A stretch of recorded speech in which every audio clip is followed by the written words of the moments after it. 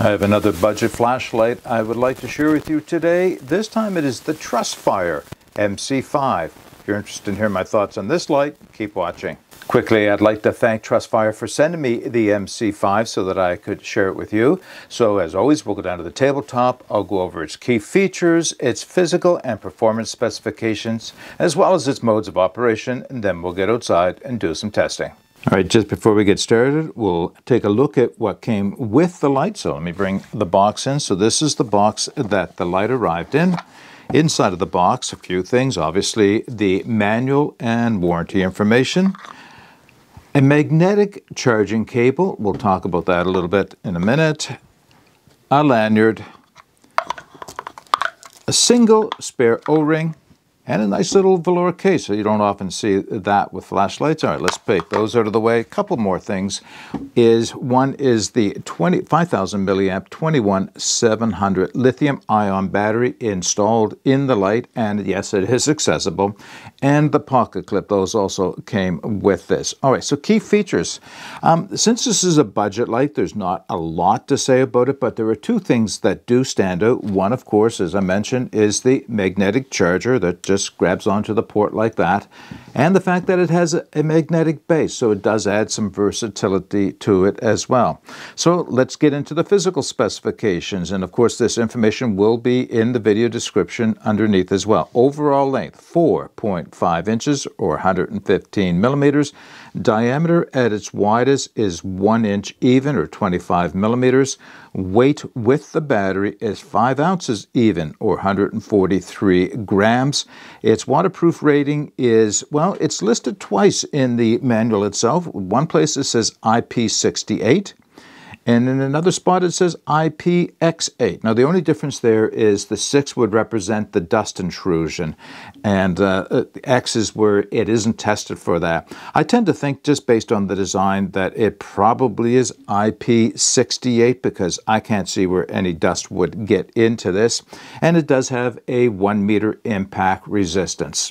All right, just before I provide the performance specifications, I thought I'd give you a few close-ups of the light. So one of the things I like about this is the color itself. So it does come in two color variations, this brown and of course a black. They did send me the brown. It's nice. It's just, you know, it's nice to have a light of a nice looking color once in a while. All right, just going over it, as you can see, it has a fairly deep reflector. It is the orange peel style, and that does provide a fairly good cast, but you can see it's not very wide, so it's not what you would call a searchlight. This is definitely an EDC style light. It does have some minor crenellations. They're not very tall on the top. They're there. They're okay. That's nice to have. Heat dissipation rings, again, pretty minor, but they are there. Now, there is the on-off button. Now, as far as aesthetics go, the fact that it's anodized blue is nice to see visually. Yeah, and it does have a little LED in the center. Now, as far as feel, it is smooth. There's no rubber tactile feel to it. Not necessary, but it is nice to have that at times. Here's the only thing that I'll mention about the on-off switch. It's not very prominent, so it is going to be one of those ones where you tend to rotate it in your hand until you find it if you're not looking or it's dark. Here's the thing. It's going to be identical in feel to the battery charging port. So, yeah, points off, I guess we'll say, for not having the best on-off switch in terms of tactile feel. I'm also going to show, well, let's start with the other end first. So this is a magnetic charging base. As you can see, there are a couple spots the lanyard could be fed through on either side if you want to carry that. This is going to be a con right off of the top for me. Although it does look nice, I don't think the pocket clip is very functional, at least not where it is in this location. It's right in the middle of the light. So if I were to insert that into my pocket, the top half would be sticking up above my pocket. Now, maybe that's not a bad for you, but I just find that's a little bit too much sticking out of my pocket to catch on things or possibly damage it. If I were to flip the light around in its exact position, so it was down, then I'd have too much of the body sticking up, even more a little bit. So what am I saying? I'm saying that I would have preferred to have seen the pocket clip, the ring that where it would lodge in is down at the base, so I can reverse the clip. I don't think there's any way you could do it up higher in the light, but yeah, down near the base of the light so that it would just sit a little deeper in your pocket and be less exposed. By the way, just to show you the battery while we're doing this, comes apart at the top, not at the bottom, like a lot of lights do. It has its own TrustFire branded battery, the 21700, 5000 milliamp. Not sure who makes this battery for them, but yeah, it's okay. Now, just put this together. By the way, this is an anniversary. I guess it's a, where does it say right there? 14-year anniversary model. That's why the color on this one. Okay, let's move on to the performance specifications. So a little different from a lot of brands is how they refer to the different lumen settings. We're used to hearing turbo and moonlight and low, medium, high, of course. What they do with this light is they call what we would normally call, most people would normally call turbo, they just call it extreme bright.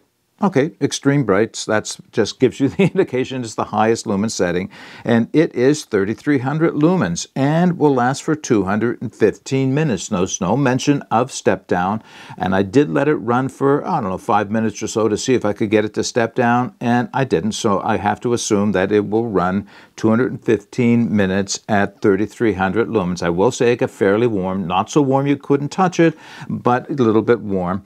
At high, it has 550 lumens, which will run for 5.2 hours. At middle, instead of medium, middle, 160 lumens, which will run for 19 hours. And they do call the lowest setting moonlight, but it's 7 lumens, and that runs for 215 hours. A little brighter than most moonlight settings are.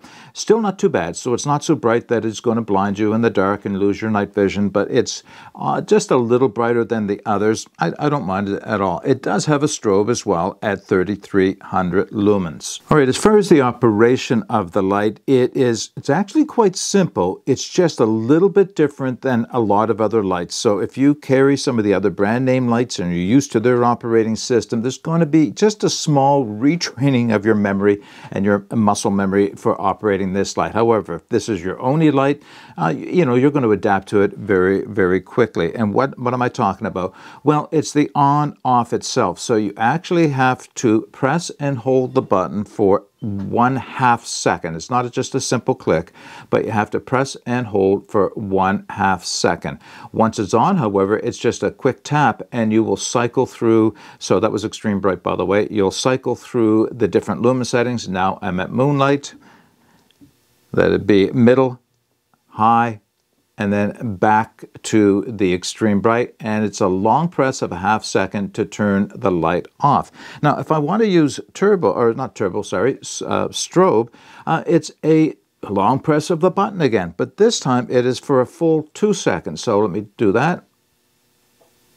And you can see then it goes over to strobe, and a long press to turn it off. So just a little different. If you want to do strobe, just keep the button, press the button and keep holding onto it until the strobe goes on. Now you can do a battery status test with this. I found this a bit hit or miss. Let's see if I can do it. It's like a really short tap of the battery, and you should see a light sign up in the middle of the on-off. So there's a little LED there, and it should be, yep, green. It's showing green to show me that the battery is still good. And if had it shown red, then of course I'd be looking to recharge the battery. And the last thing I can say about the operation is it does have an electric lockout, which is just a double tap. Either way, it will lock it out or unlock it. Having gone over the key features as well as the physical and performance specifications and modes of operations for the TrustFire MC5, let's get outside and do some testing with it. Doing some nighttime testing of the TrustFire MC5, and I've got it on low now. Not a lot to see. You can see the side of my house, but you can't see too far. I can only see what's around my feet. Take it up to middle. No, but that is starting to add some light to the scene. Pretty much all flood. Very, very slight central hotspot, but you really can't even tell the transition between the hotspot and flood. Take it up to high. That's pretty bright. And look at that. Look at that. Look at all that light on extreme bright. Lights up the whole yard. All flood. Extremely bright.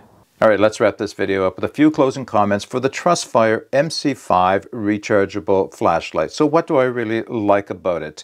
I'd like to say it's the price, but I'm not sure, because when I went to the website, it was price listed at $139. That would be a bit too much for this light in my mind. However, at the same time, it is on sale, at least right now, for $69. That is a good price. That would be a reasonable price for this light.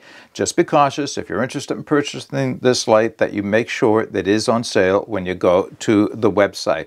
I do like the color of the light. I know that sounds kind of trivial, but with all the black flashlights that I've been trying out, it's nice to have something just a little different to look at. I do like the light pattern. Now, it is a central hotspot with a well-defined hotspot and then spill or flood on the outside. Some people don't like it. Some people really like it. I can take it either way. It just seemed to work fairly well for me, at least in testing. Those are the things I think I like most about it. Maybe one more thing, and that would be the magnetic base. It is nice to be able to mount it to something so you're hands-free if you're doing some work with the light. I have found that come in handy with lights like this one. Okay, so what do I not like so much? Probably right off of the top, the thing that bothers me most is this pocket clip. I'm probably just going to take it off and just put it in with the box with the other items, because I don't think it's very effective. I suppose if I was putting on webbing, it wouldn't be so bad, but for carrying it in my pocket, I would much prefer the clip, the ring where it attaches, be at this end so I can reverse it, then carry it light down or lens down and deep in my pocket. Yeah, the pocket clip is just, I don't see it as being very functional. Another thing I'm not a fan of is this type of on-off switch. I would prefer to see something that I can find in the dark or without looking with my thumb, and this is not it. That doesn't have a very good tactile feel. It's easy to confuse with the magnetic charging port. That would be the next thing on my list of cons, or at least relative cons. Magnetic charging ports. I'm not a fan because, of course, what happens when you lose your charging cord? Yes, you can still charge the light. You just have to take the battery out and have a battery charger so you can charge it separately.